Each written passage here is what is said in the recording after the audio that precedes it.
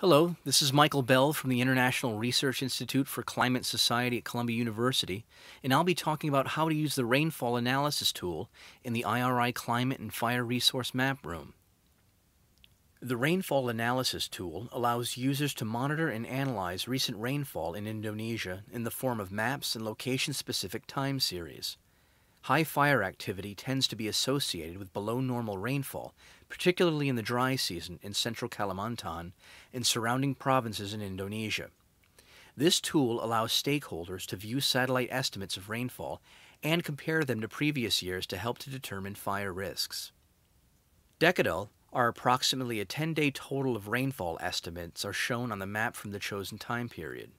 The user can then click on the map to show time series of precipitation anomalies, comparisons to other recent years, and cumulative anomalies for the chosen location. To go to the Climate and Fire Resource Map Room, click on the URL shown here. When you do, you'll be given a page that gives a short description of the Climate and Fire Resource Map Room. And further down the page, you'll see a link to the Indonesia Rainfall Analysis tool. Just click on that link or icon below it to go to the tool. When you do, you'll be shown a map of precipitation estimates over Indonesia for the latest available decadal, which in this case is the 1st through the 10th of November of 2010. To view precipitation estimates for a different date, just click on the drop-down menu next to the time label and choose one of the dates listed there. You can also use your mouse to click and drag a rectangular box over a region on the map to zoom in on that region. Above the map, you'll see some options for overlaying different types of boundaries on the map, including coasts, countries, provinces, and districts. At the moment, countries and provinces are displayed on the map. In this case, I'll choose the Districts checkbox, and when I did, the redraw or circular arrow button at the left side of the page highlighted, which is prompting me to click the button and apply the change that I've just made. If you decide that you want to zoom back out and view the full extent of the map again, click on the middle button highlighted in red here. At the upper right-hand side of the page, you see a drop-down menu that allows you to choose between the district and province option. You choose one of these options when you click on the map to view the time series of precipitation over either a district or a province. When you make that selection and then click on the map, you'll be shown additional information below the original map.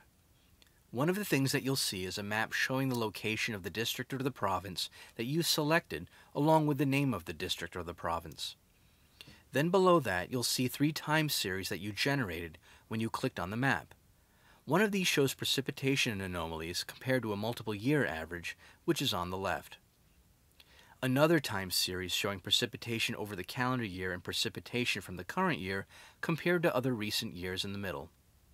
And on the right, accumulated precipitation over the past 12 months compared with what would be normally expected during that time of year.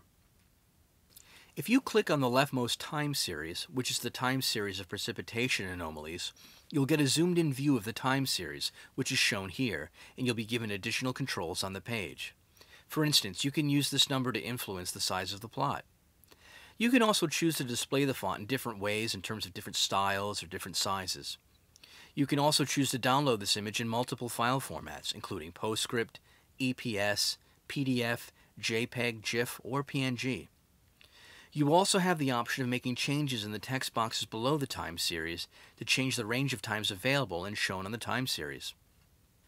You can change the first date on the left and the last date on the right, and then click the circular arrow or redraw button to the left of the time series to zoom in on a particular period. So that's what we see here. The time series from the 1st of January 2007 to the 20th of March 2009. You'll see on the plot that the black line shows the total precipitation, and there's also a gray line that shows the precipitation climatology, in this case the average over 2003 to 2009.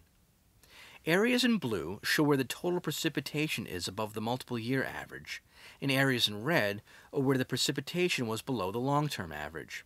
For instance, these periods in 2008 were generally below the long-term average, and these locations were above the average.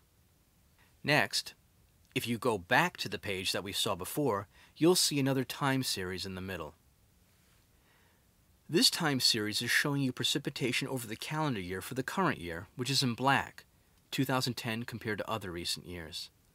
In this case, 2009 is in blue, 2008 is in pink, and 2007 is in green. And what you can see in all the plots is that there's a definite dry season between about June and September in all of the years.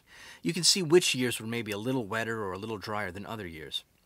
It appears that in 2010, it has generally been a bit wetter than other recent years. Going back again to the third time series on the right, if you click on that, you'll see a zoomed-in version of the time series. This one shows you precipitation accumulated over the past 12 months, and the location has been selected on the map. So the black line on this page shows precipitation amounts accumulated over the past 12 months. The gray line shows precipitation that would have been accumulated over the past 12 months in the climatology, the average over 2003 to 2009. The area in blue shows the above average accumulated precipitation compared to the long-term average.